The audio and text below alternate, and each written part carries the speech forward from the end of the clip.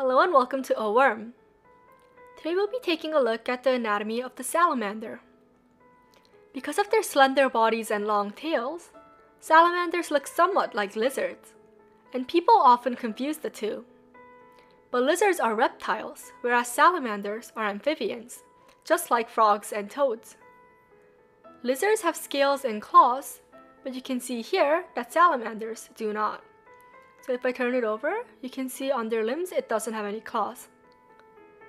Lizards also typically have dry skin, but salamanders need to stay moist because many of them use their wet skin as a surface through which to breathe.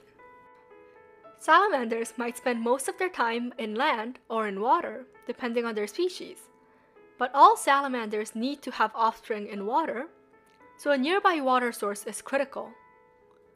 Many salamanders also go through a process called metamorphosis. Just like tadpoles transform into frogs, salamanders transform from larvae, which often live entirely in water, to adults that can live on land and in water. It's not a very dramatic change, but some changes include the loss of gills, development of lungs, stronger leg muscles, and a reduction of the dorsal fin. So let's take a look at the external anatomy. You can see that the body of the salamander is elongated and stout, with very well developed musculature around the body and the tail. Salamanders use their limbs in combination with side-to-side body movements like this to move. And now here you can see the dorsal fin right here, which aids the salamander in swimming when in the larval stage, but becomes reduced during metamorphosis. So now let's look at some of the other structures. On the skin, you can see these horizontal grooves right here, and these are called costal grooves. They help keep the skin moist by channeling water over the surface of the body. So now let's zoom into the face. So here are the eyes, here's one right here. The eyes of most salamanders are adapted primarily for vision at night. In some aquatic species, the eyes are less developed, and in some cave-dwelling species, they can be absent or covered with a layer of skin. In amphibious species like this tiger salamander, the eyes are compromised, and they're nearsighted in air and farsighted in water. Here are the nostrils, which the salamander uses to detect smells. In salamanders, olfaction is used for territory maintenance, recognition of predators, and courtship rituals. However, when hunting prey, vision is likely the most preferred sense. So here's the mouth, and you can see the tongue inside. And here you can see the external gills. So these things. Right here, this is a limb, but these are the external gills. Respiration differs among the different species of salamanders and can involve gills, lungs, skin, and the membranes of the mouth and throat. So like I said before, this is a tiger salamander, which has gills in the larval stage but loses them during metamorphosis. So you can see that this salamander is still in the larval stage because you can see its external gills right here. And when I flip it over, you can see these gill filaments, which increases the surface area for gas exchange. The salamander takes in water through its mouth and passes it through these gills to breathe.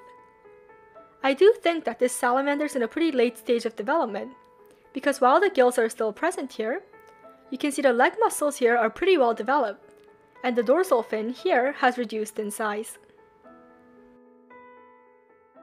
So here's the cloaca, which is the common exit for the digestive and urogenital systems. So now let's take a look at the internal anatomy. So place the salamander ventral side up and pin down the limbs like this. Now cut carefully with a pair of scissors from the cloaca to the jaw and peel away the skin.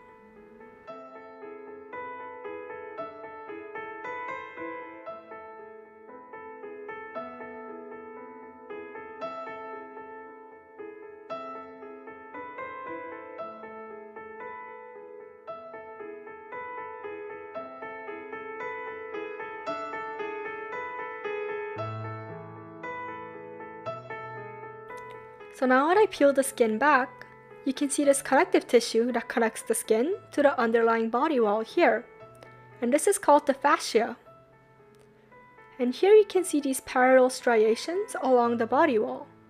And these are the external oblique muscles. These muscles help the salamander both swim and walk by helping it move its body from side to side. So now I'm going to cut into the body wall as well. Also cut horizontally just next to the limbs. And then you can pin down the skin and the body wall like this.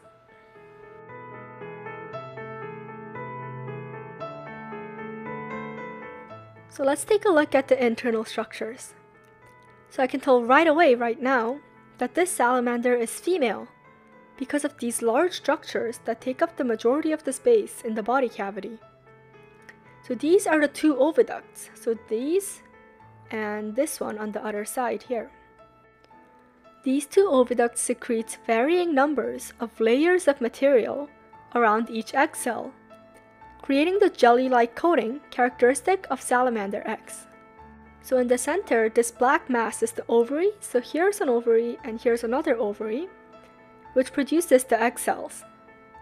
And after the eggs are completed in the oviduct, fertilization happens internally in the cloaca, after which the salamander lays the eggs.